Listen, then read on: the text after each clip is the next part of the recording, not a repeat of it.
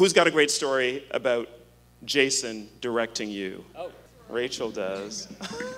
Okay, so my first day on set, I was doing my curtain rock pole, and I'm kind of like maneuvering it through the poles, and like, you know, I'm afraid to hit the thing, whatever. Jason before was like, you know, you're friends with everybody, like feel free to shout stuff out, say stuff to people, whatever. I'm like, totally, I got this.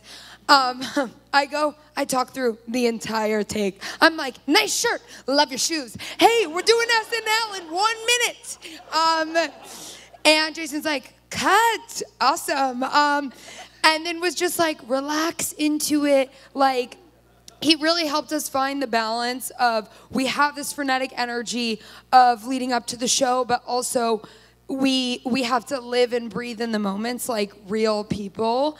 And yeah.